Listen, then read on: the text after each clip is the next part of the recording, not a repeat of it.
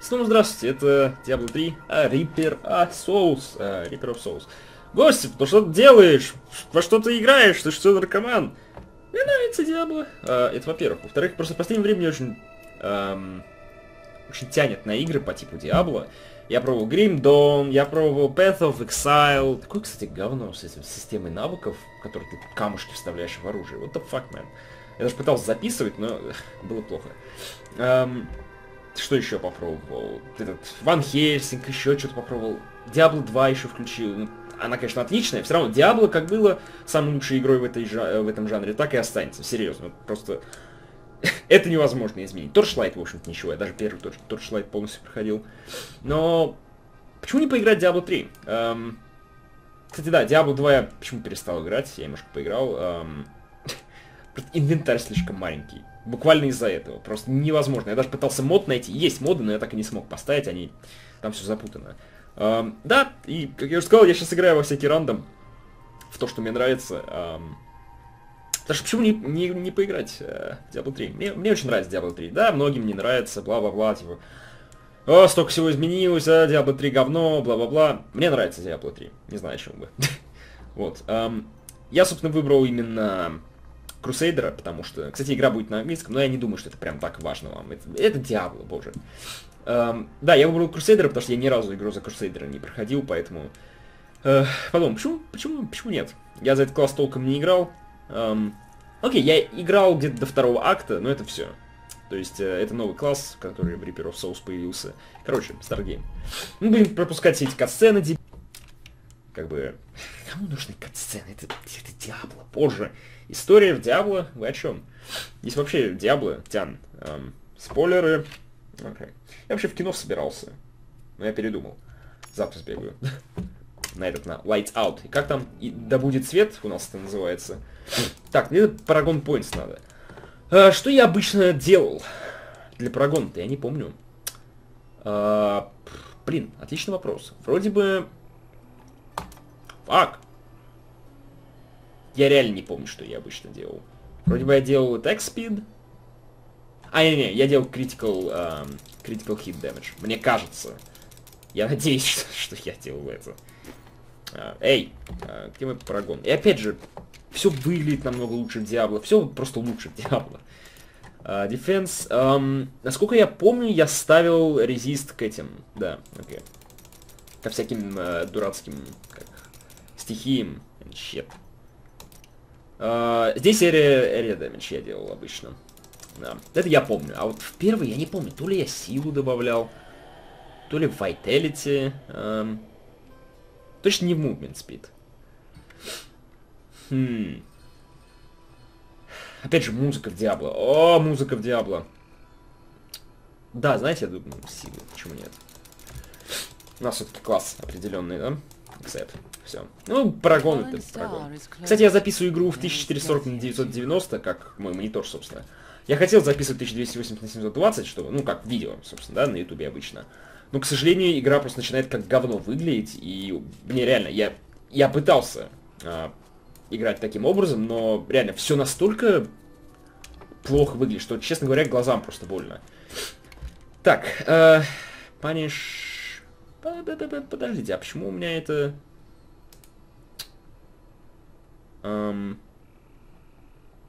Простите? Почему у меня как настроено странно? Разве... Кстати, надо потише, мне кажется, сделать саунд. Саунд-эффекты. Кажется, снизить надо. Посмотрим. Разве вот это не должно быть... Простите? Почему? Не, все правильно, все. Я просто давно не играл. Это наоборот как раз генерирует ману. Ну не ману, а здесь это гнев, я так понимаю. Знаете что? Еще вот так, я думаю. Окей. А то что-то как-то громко. Все еще достаточно громко, но я думаю пойдет. Кстати, какая у меня трудность стоит вообще? Подождите. Normal. Нет, raise difficulty. Есть. Окей. Вообще, Я на каком? Я на Торменте проходил на втором, может быть, на третьем я Торменте проходил. Я не помню. Короче, то, что я сейчас говорю, возможно, вам и непонятно. Но... Я не знаю. Опять, мне нравится Diablo 3. И, пожалуй, она мне нравится больше, чем... Она мне точно нравится больше, чем вторая. Это я могу сразу сказать. Я не знаю, мне что-то вторая просто не по душе почему-то. Никогда никак не мог в нее играть адекватно.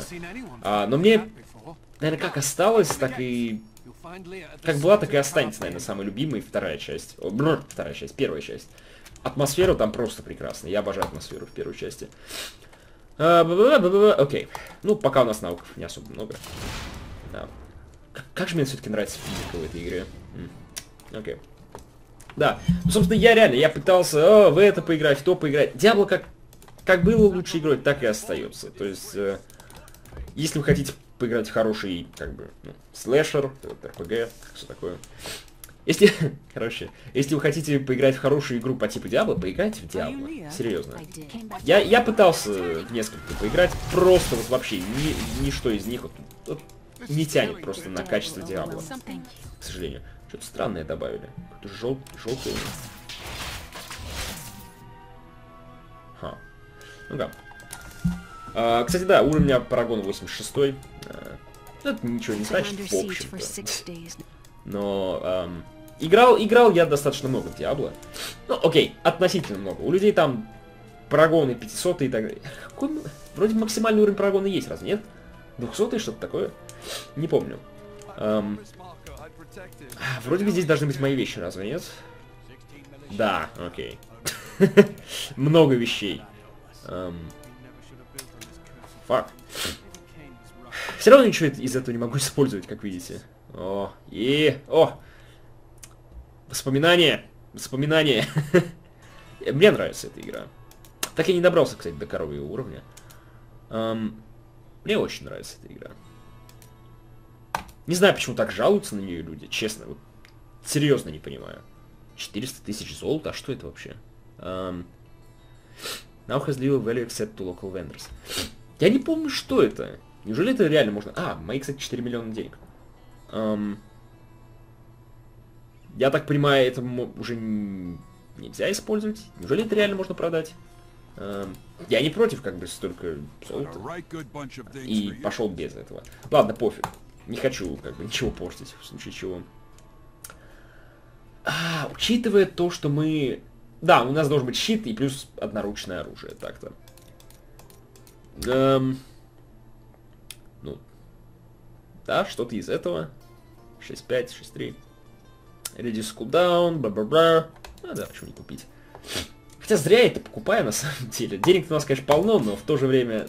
зачем? Мы скоро найдем... тут же новые.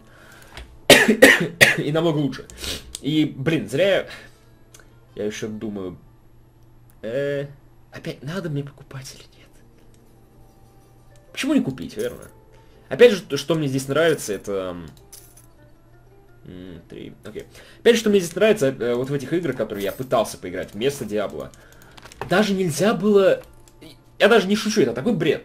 Даже нельзя было, блин, продавать вещи в магазине, нажав на правую кнопку мыши. Ну, вы серьезно? То есть, даже вот это вот просто мгновенно портит игру для меня. Может быть, я слишком привык к Diablo, но реально, ты просто... Ой, я не знал, что она так... Окей, да, она же делает такой рывок вперед. Меня просто Diablo испортил все остальные игры такого типа. Хотя, нет, все-таки Torchlight хорошая. Единственное, чем мне не нравится Torchlight, что первая, что вторая, вторую я так и не прошел. Она слишком похожа на вторую Diablo, собственно. А первая Torchlight мне нравится, потому что она похожа на первую Diablo. Забавно, верно? Но да, мне просто как-то невозможно после Diablo в другие такие игры играть. Просто она как была самой качественной, так и останется. Окей. Знаю один трюк. Если ну сейчас это не сработает. Чтобы фармить хорошие предметы, или я что-то определенное фармил, я не помню. Можно, опять же, карта шикарная и так далее. Можно просто ставить на самый тяжелый уровень сложности, добегать, там Torment 5 или типа того, добегать до мини-босса вот этой зоны, или может даже босса. Не, мини-босса. Такого сильного монстра. И просто его убивать, и у него будут, по идее, очень хорошие вещи падать. Но я не знаю, это пофиксили или нет. Потому что, по идее, это пропатчили, насколько я помню. Но это было, опять же, давно. Я последний раз, наверное, год назад играл в Diablo. Ну, честно, я бы очень хотел... Не знаю, пока мне хочется играть, но у меня так быстро желание попадать в игры играть. Я извиняюсь за это, серьезно. Раньше с этим проще было. Теперь мне как-то... Вот. Но Diablo мне очень нравится, надеюсь, я подольше буду играть. Но, опять же, это зависит от вас. Ну, в том плане, что вообще будет это интересно смотреть. Надеюсь, что да. Плюс 4-2 рекавери. Golden Health, пикап. Знаете, это будет лучше. Вот реально нет смысла покупать в магазине ничего. Во всяком случае, пока что. Ну да, мне нравится Diablo 3. О, и какое же приятное ощущение, когда легендарки падают в этой игре. То есть, серьезно, черт побери, одно из самых приятных ощущений на свете. Все раз, бум, такой звук, вот этот оранжевый луч в небо. Это очень классно. Я не знаю, какой я буду билд делать, потому что я, собственно, не знаю билдов для Крусейдера. Ну, посмотрим. Потому что, реально, атаковать врагов приятно, скиллы приятно применять. Все невероятно приятно. Diablo хорошая игра. Давайте посмотрим, что мы можем, собственно, сделать. Даже в некоторых играх, опять же, даже на S не скиллы. Ну что это? Ignite there. Вроде бы я вот это использовал. Как там? Control, да. 335. 230. Ну просто это, конечно, классно. Ну, я реально в последнее время очень много чихаю. Но мне нравится вот этот скилл. Потому... Он разве... Да, потому что он атакует сразу много врагов. Так что это очень удобно. Вместо паниш, верно? Паниш у нас 330... Фак! Get out!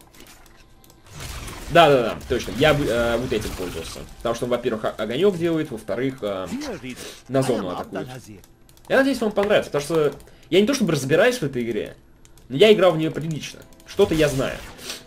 Но если кто-то найдется на канале, кто играет тоже в эту игру, играет, скорее всего, он знает больше меня. Я уверен. Найс. Вот. Так что да. Надеюсь, будет весело. Потому что мне уже весело. Приятно снова вернуться в эту игру. Надеюсь, когда-нибудь новое обновление выйдет. С новым классом. Даже когда Reaper of Souls вышел, я был рад. Я его тут же купил. Я его вроде, кстати, купил с plati.ru. Это не реклама plati.ru. Все знают про plati.ru и так. Но просто...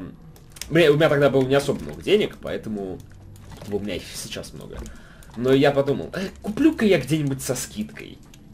Вот, поэтому я купил там. Не, я не Reaper of Souls покупал там. Я извиняюсь. Я покупал там оригинальную Diablo. Как раз... Reaper of Souls я купил просто из магазина. 17 Chance of Block. Естественно, это лучше. Ну да. Странно. Окей. Да, и... Я не доверяю всем этим магазинам. Если ты хочешь купить игру, покупай ее... Зачем я подбираю это золото? У меня 4 миллиона. Если ты хочешь купить игру, покупай ее, блин, там, где официально. То есть... У меня были такие исключения. Я купил Counter-Strike Go plati.ru, потому что я не хотел тратить. У меня денег толком не было. И опять же... Я не хотел толком деньги тратить на Counter-Strike. Мне просто почему-то очень захотелось тогда в Counter-Strike поиграть. Я купил ее и поиграл в нее 5 минут, буквально. Может быть, меньше. Потому что я не очень-то люблю Counter-Strike. Ну как, я, как и многие люди, играл, естественно, в 1.6. 1.6 я обожал. Source играл достаточно прилично. Где-то часов 20 мы наигрывали в Steam. Ну, это, окей, для меня это прилично.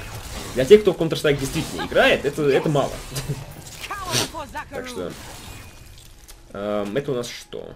У нас скилл появился. Shield Glare. Я не помню, что это. Это свет... ослепляет врагов на 4 секунды. Пойдет. Потом еще руны появятся для навыков. Мне нравится система в Diablo. Она, конечно, может быть, она не такая, знаете, детальная, как в Diablo 2. конечно. Как, кстати, это вообще делалось в Diablo 1? Я чуть не помню. Diablo 1 вроде вообще... как там с навыками-то было? Что я не припоминаю.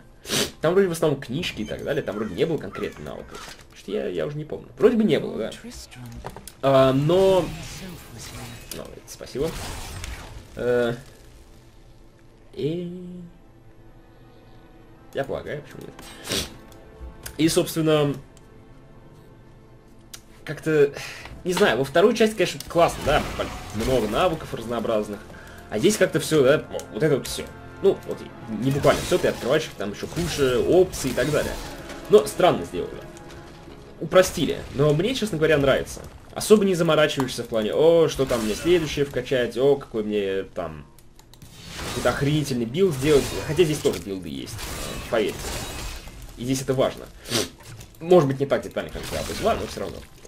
Но мне нравится эта система. Вот, собственно, вот до этой... это было легко. Вот до этой фигни. Это сейчас не так легко, потому что у меня все-таки парагончик более-менее высокий. Парагончик. Спасибо. Вот. И мне нравится эта система. Она простая и понятная. И ты просто в основном сидишь и, блин, убиваешь монстров. Весело. Кстати, я даже ничего навык не использовал. Надеюсь, кстати, мышку не сильно слышно. Если сильно слышно, ну хреново, блин. Я не знаю, как это до сих пор пофиксить с этим микрофоном дурацким. Что это у нас? Оуе. Другое дело. И высокая скорость атаки. То есть пока, в общем-то, пофиг. Кинжальчик помощнее, значит берем кинжальчик. Конечно, странно для крусейдера с этим, с щитом кинжальчик использовать, но... Пофиг. Что лучше, то лучше. Опять же, здесь плевать, в общем-то, что ты используешь. В плане... О, там... В основном ты, конечно, будешь использовать с крусейдером, естественно, щит плюс одноручное оружие, потому что скиллы завязаны на щите и так далее. В этом суть персонажа. А, в общем-то, использовать одноручный меч или там топорик или кинжал уже вообще плевать. В этом плане мне тоже очень нравится.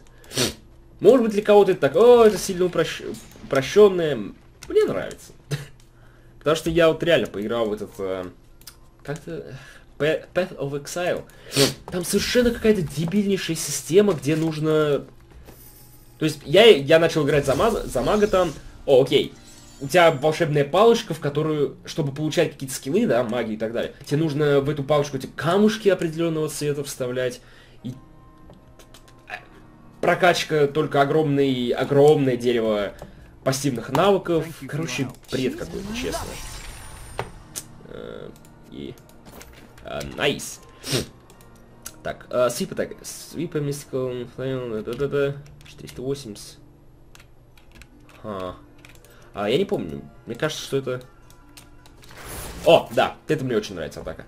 То есть я, когда играю за Crusader, я в основном основываюсь на зону атаки и все такое. То есть побольше врагов задеть. Бла-бла-бла-бла-бла. Legacy of Kain. Это ведь отсылка, ну. Найс. The Legacy of Kain. Я столько играл в Diablo, и только сейчас до меня дошло, что это отсылка к Legacy of Kain. Только Кейн через Кей. Legacy of Kain. Окей, я, наверное, тупой. Наверное, все это поняли, а я... Okay. Лучше поздно, чем никогда, верно? Окей. Это забавно. Будет интересно пройти дальше второго акта, потому что я реально доходил только до туда, за Крусейдера. Будет интересно посмотреть, какие у нее там дальше навыки. Hidden Cellar. Опять же, инвентарь получше в этой игре, потому что нет вот этой фигни, типа, о, двуручное огромное оружие, значит оно будет на это... Там на кучу этих блоков. Ну, не блоков, а квадратиков. Вы поняли, о чем я. Нет, здесь все одинаковое. Ну, всякие крафтинг материалы и так далее, они, конечно, мелкие. Опять же, вот эта фигня с поушенами. Поушен ты в основном не будешь использовать. Оно там, видите, у нее кулдаун, ты просто собираешь. Может, опять же, это упрощение. Да, я не спорю. Но, опять же, мне нравится. Мне реально это нравится. Меня такая система устраивает. О, нет. Это одна из самых дебильных атак. Ощущение, что графон немножко на этой атаке обновился. Может быть, такие шипы что-то из земли еще начали появляться. Я такого не припоминаю. Окей. Каков? Мне плевать на сюжет Диабло. Не шутите со мной, пожалуйста. Окей. У нас хард, а мы не можем повысить? Почему нет? Фак. Хреново. Ну ладно, плевать. Хард так хард. Не то чтобы он прям хард-хард. Потому что сложность в этой игре это такая понятие, в общем-то... я забыл слово. Та-та-та-та-та-та. Ладно, хрен с ним. Короче, просто то, что я пытался сказать, что это не ваша стандартная сложность. То есть вряд ли ты будешь там, блин, не знаю, активнее кликать или еще что-нибудь, если ты там сложность повышаешь. Нет, здесь несколько другое. Вот. Ну не знаю, какой у меня билд на самом деле будет. Пока так хожу, естественно. Потому что потом многое будет зависеть от рун, которые ты используешь и так далее. Там ведь они руны называются, ведь верно? Да, руны. Окей, скилл рунс. Живот зачесался. Тем более, я не против сейчас поиграть в несколько средневековую игру. Я Берсерка насчитался. Посмотрел еще аниме, наконец, 97-го года. Вот. Хорошее аниме. Очень хорошее, я имею в виду. Вот. И, наконец-то, взялся за то, чтобы, блин, Берсерка наконец дочитать. Вот. Сейчас там странные вещи происходят. Что-то автор слишком сконцентрировался на магической лоле. Почему-то. Довольно странно. Новая руна, да. Вот, теперь руны появляются, собственно. Опять же, еще небольшая, так сказать, небольшой слой навыков и так далее. Опять же, это интересно, но меня сейчас интересует конкретно слэш. В общем, плевать. Я сам могу с этим справиться без проблем. Надеюсь, все-таки баланс звука нормальный. А сейчас этот фэгот превратится. Эй, факбой! Это было легко. Окей. О, ненавижу. Ну, это было легко, опять же. Но это парагон. Парагон не сильно влияет, в общем-то. Но в начале игры он, как видите, влияет. Чутка. Чутка. Я сейчас чихну опять. Я честно, последние 2 дня я чихаю как поехавший. Окей. Брейсерс. Ну, у нас нет, поэтому. Окей. А, кстати, даже шлема нет. Да. По идее, можно отображение шлема, кстати, если хочешь, убрать. Вроде бы. О, боже, чап. Плиз. Кстати, да, опять же, вот этот Path of Exile. Я думаю, о, класс. Похоже на Diablo игра. И, в общем, да, она похожа. Как, ну, жанр тот же. Но это гребаное ММО. То есть... чат, там постоянно что-то в чате кто-то что-то пишет, я его сразу же отрубил. Потом думаю, ну, наверное, это единственное. Просто, наверное, тоже подключается к серверу, как и Diablo это делает. Я так думаю, ну ладно, хрен с ним. Но, когда я зашел в основной город в начале игры... Когда я зашел в основной город в начале игры, там были другие игроки. Класс, идите в жопу. Атмосфера таких игр как бы включает в себя то, что ты еще один находишься, все такое. И это мне всегда нравилось. А там класс, это теперь ММО. Супер. Фак. Притягивающий фрэггет. Так что в основном ты в этой игре ты можешь просто стоять. И просто бить. Это мне нравится. Даже Титан Квест, я помню, мне очень нравился Титан Квест, а что-то я опять недавно ее включил, скачал. Ох, все так медленно, все так странно, честно. Нет, не интересует. Вот, и вообще не круто. Двуручная? А, нет, одноручная. Окей. Я только за. Мне кажется, что все еще как-то громко. Я на всякий случай еще раз снижу, а потом уже разберемся.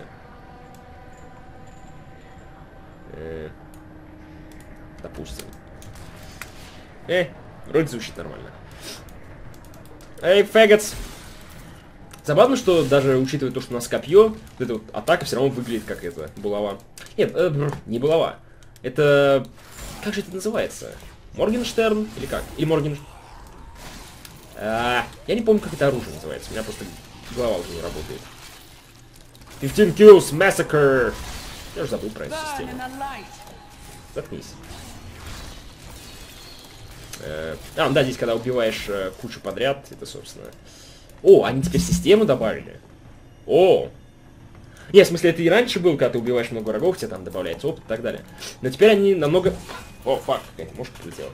Теперь они для этого адекватное оформление сделали. Вот это очень классно. То есть с тех пор, как я не играл в эту игру, она еще довольно неплохо улучшилась. Это хорошо.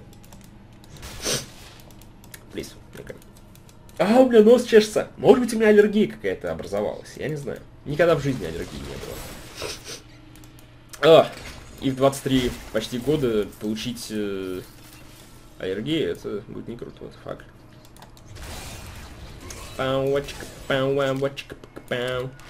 За что я люблю, опять же, эту игру? Бум! И куча монстров нет. В танк-квесте под такого в начале, во всяком случае, не поделаешь. Окей. Но баф к опыту это приятно. И раньше вроде даже звука не было.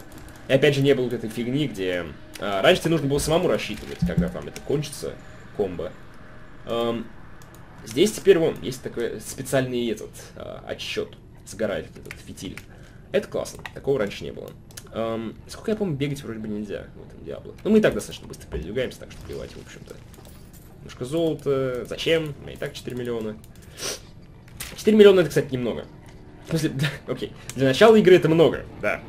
Но конкретно для, например, для моих других персонажей это, конечно, ерунда. О, найс, теперь мы выглядим посимпатичнее. Я забыл, Z? Да, зум. Опять же, что мне нравится в Diablo 3, это то, что персонаж достаточно часто меняется внешне. Я не очень любил, когда в Diablo 1, пока ты не доберешься до более поздних уровней, пока ты не доберешься до более поздних уровней, у тебя, скорее всего, персонаж никак внешне не поменяется. Вот. А потом ты начинаешь уже находить броню, которая... Извиняюсь за щелканье все-таки. Потом ты начинаешь находить броню, которая внешне отличается. Точнее, не отличается даже, она просто меняет фактически модельку твоего персонажа. Окей. Это всегда приятно. Sup, boys? Ой, тот коридорчик, который я думаю, в нем может попадаться квесты... А, нет, это не коридорчик. Просто есть такой коридорчик, который иногда спавнится, в котором можно какой-то квестовый предмет вроде найти, я уже не помню. Да-да, лор, Dark Souls, окей. Опять же, кто-то будет бугурчить, что я все с Dark Souls сравнил. Бывает. Вроде как-то можно бегать. Вроде бы... Как-то я припоминаю, можно быстрее двигаться. Когда что-то вроде находишь, не помню. Но плевать. Опять же, в этой игре ты достаточно быстро передвигаешь, чтобы об этом, в общем-то, не заботиться. Первый этаж невероятно маленький. Я припоминаю, что он вроде обычно побольше был. Плевать. Надеюсь, будет нормально обрабатывать эту игру. Опять же, разрешение не 1280 на 720. Так что будет западно. Ну, посмотрим. Не думаю, что это будет большая проблема. Ну, здесь, собственно, Кайна нападает скелетики. Не проблема. Это Legacy of Kain. Как же до меня сразу-то не дошло? Я не понимаю. Вау, что-то много хилок падает, странно. Я такого не помню. Их столько раньше не падало. Уверен на 100%. Фак, я реально забываю навыком пользоваться. Это очень плохо.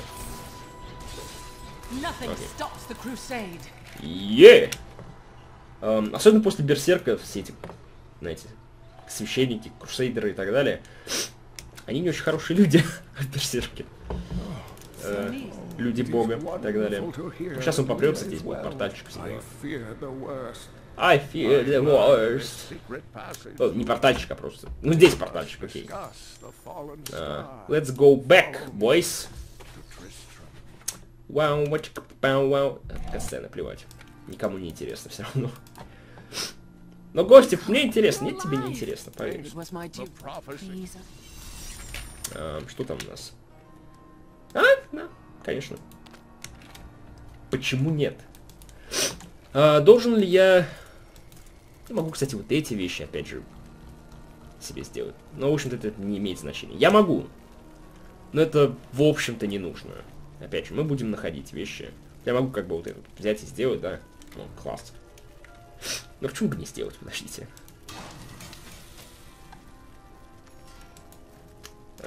Я знаю, что это растет. А, пока пойдет, верно. Why not? Извиняюсь за запение. Ну и все остальное продать. Жаль, что нет кнопки продать все, кстати. Это тут немножко огорчает. Ну, кстати, у меня еще осталось эти 26 кристальчиков этих кровавых осколков. Они тратятся там в специальном режиме игры. Ба-ба-ба-ба-ба. С порталами и так далее. Довольно интересная система. Просто лут, лут, лут, лут. До хрена лута. Хорошая система. Окей. Сейчас давайте убьем одну шлюху в подвале. И закончим на сегодня. Лейтенси. Пинка 87. Ну как плевать. Мне с другими людьми не играть, к счастью. Так что вроде ты подсоединяешься к серверам, да, как у остальных Blizzard игр. Но это как бы не имеет значения. Естественно, здесь есть онлайн-мультиплеер, но как-то плевать.